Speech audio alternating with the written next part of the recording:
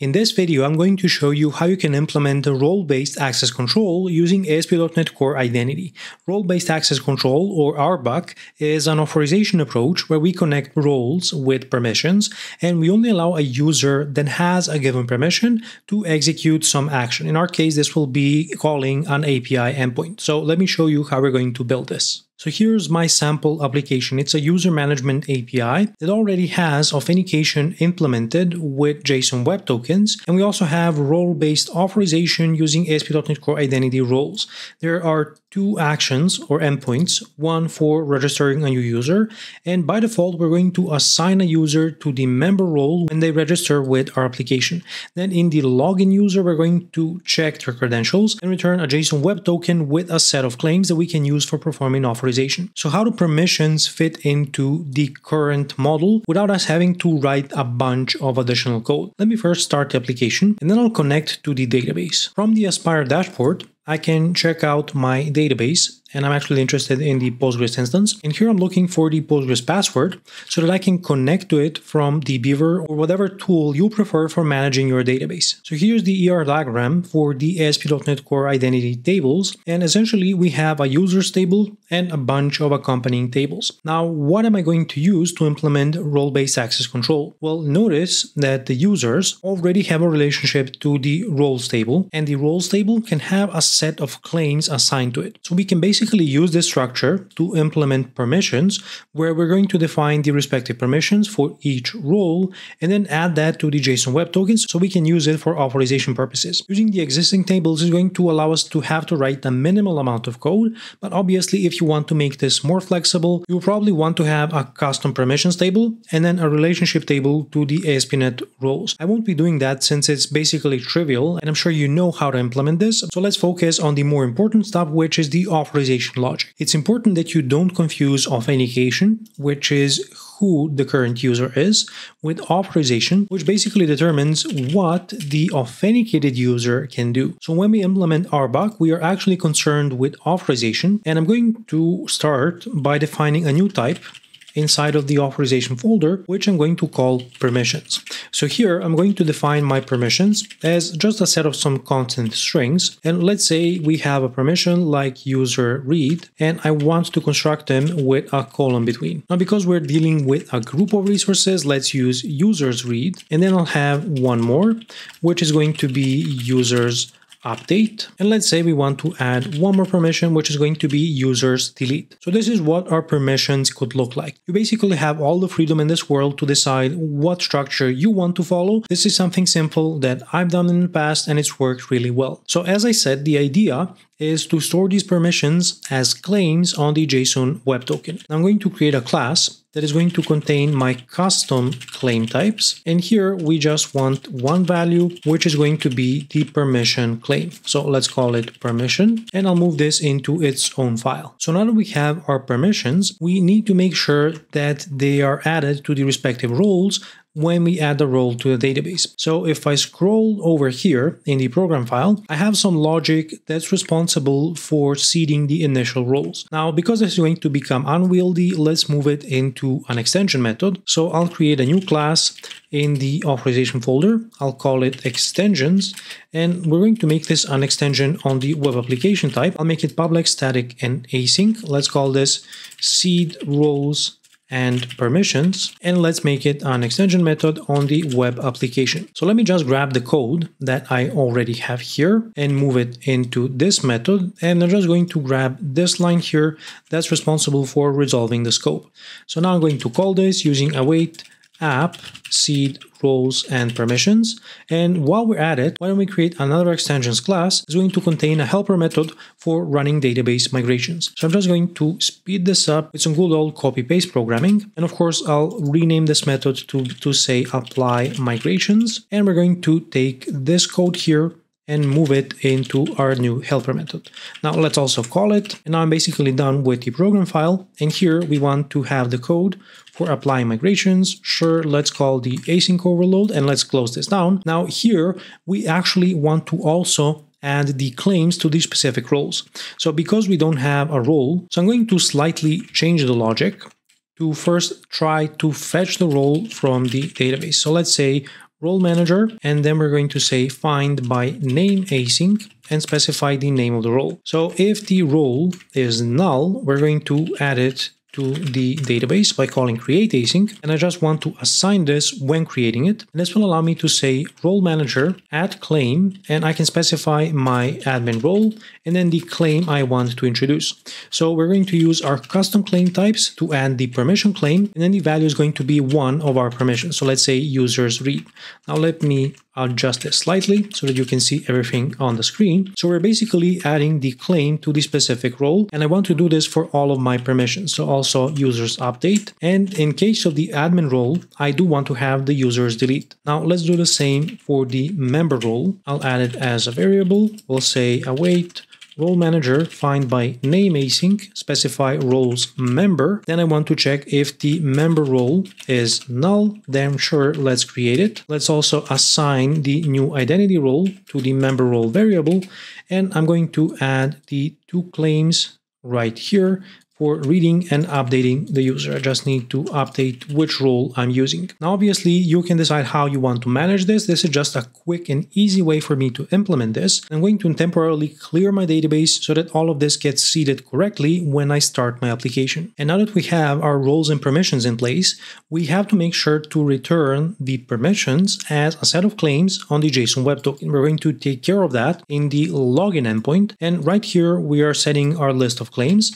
And I'm going to extract the permissions by writing a LINQ query. So I'm going to have to write a join. So let's say from role in DB context, and I don't have my database context. So I'll need to inject it as another dependency. So let's add it here, application database context, and let's call it the DB context. So we want to query the roles table. We want to join to the claim, which is going to come from the DB context role claims. And we are performing this join on the role ID and matching it to the claim role ID column. Then we're going to apply some filters. So we want to check that the claim type is equal to our custom claim type, which is called permission. And then we also want to make sure that we are filtering our roles, and I'm going to say that the roles array, which I extracted above, contains the role name. So then we want to apply a projection. I'll say select, and let's select the claim value, which should just give us the permission name. I'll say distinct because we could have multiple roles with the same permission, and then let's say to array async. So if I check the type of the permission variable, it's an array of strings. This is exactly what I want. And then I'll use the same idea as I did here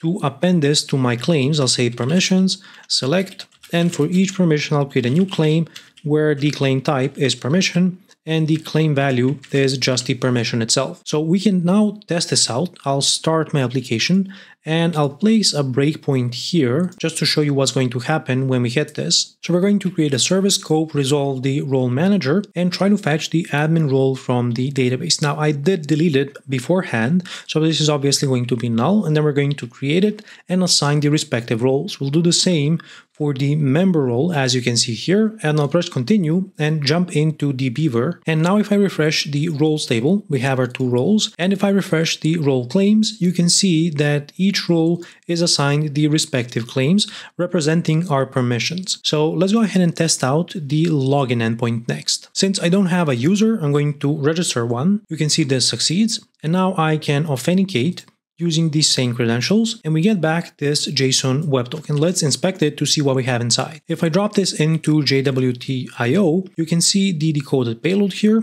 and then here is the permission claim containing the two permissions, which is what we currently have in the member role. So now that we have this as claims, we can go ahead and implement it as a custom authorization requirement. Let me show you how you can do this. So if you take a look at how we specify something like a role, there's a method on the authorization policy builder that allows us to specify what is the required role for this authorization policy. And in this case, we are requiring the member role, which is simply mapped to the respective claim for the currently authenticated user. So I want to do something similar with permissions. In the authorization folder, I'll add a new class called the permission authorization requirement, and we're going to do two things here. First, I'll make sure this implements authorization requirement. This is just a marker interface. Now what's more important is implementing the authorization handler class, which allows us to specify this requirement. Now I just have to first specify the class and then the interface. So we implement the missing member, which is one method called handle requirement. Now what is the actual requirement?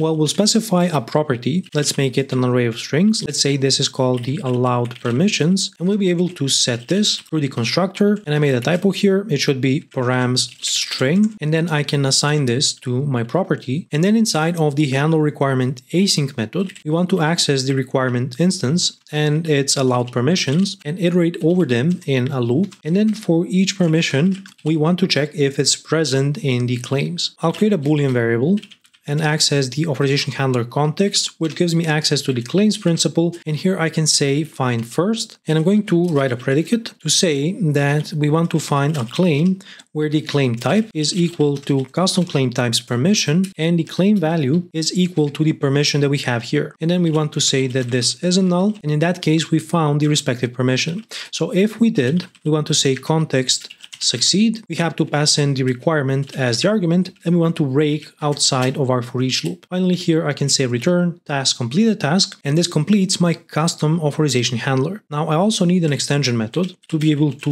easily apply this, and I'll create a public static class. Let's call it permission extensions, and inside we need an extension method. Let's make it public static void. Let's say require permission to match the similar naming convention that we already have. And we are extending the authorization policy builder. So let's say builder, and then we'll have an argument, let's say params, strings, and then allowed permissions. And inside we want to say builder, add requirements, and initialize a new permission authorization requirement and pass in the permissions that we want to apply for this authorization policy. And finally, going back to my endpoint, I can say require permission, and then we can specify the permission that we want to use. Let's say permissions users read, and then you are allowed to access this endpoint. So now if I go ahead and test this out, and I'll place a breakpoint here just to see how this works in action. So from Postman, let's grab a new access token, and I'll use it to send a request to the /me endpoint. And you can see that we immediately hit the breakpoint in our custom authorization handler. The requirement is an instance of the permission authorization requirement, which is just this same class. And there is only one allowed permission, the user's read permission. So we're going to try to find this in the claims for the currently authenticated user, and we do manage to do this. So we're going to break outside of the loop and return a completed task, and essentially we're going to succeed this requirement, and this will allow us to invoke the endpoint, and we'll get a response back in Postman. Now let's update the requirement to request the user's delete permission for whatever reason, even though this is a get endpoint. And I'm doing this because the current access token doesn't contain this permission, and in this case we get back a 403 forbidden response. So this confirms that our custom authorization handler is working. And as you can see, this was incredibly simple to implement on top of ASP.NET Core Identity. Now let me give you an idea of something else you can do. I'm going back to the ER diagram for the identity tables, and what we were using to implement role-based access control was the roles table and attaching our permissions as role claims. Now something else you can do is also attach user claims, and this basically allows you to add some custom permissions just to a given user. Let's say you don't want to attach some permission to all members of a particular role, you only want one specific user to have some permission. Instead of creating a new role and then adding a user to that role, you can circumvent this and just allow an option to add a custom permission through the user claims for a given user. This could be temporary. You can even extend this table to implement some expiration logic for when this permission should no longer be available. I'm just giving you some ideas of what you can do on top of ASP.NET Core Identity. Let me know in the comments what you think about this identity series and the couple of videos I did, and what you would like to see next. If you missed the start, here is the first video covering how to implement ASP.NET Core Identity from scratch. Make sure to smash the like button for the YouTube algorithm. Thanks a lot for watching, and until next time, stay awesome.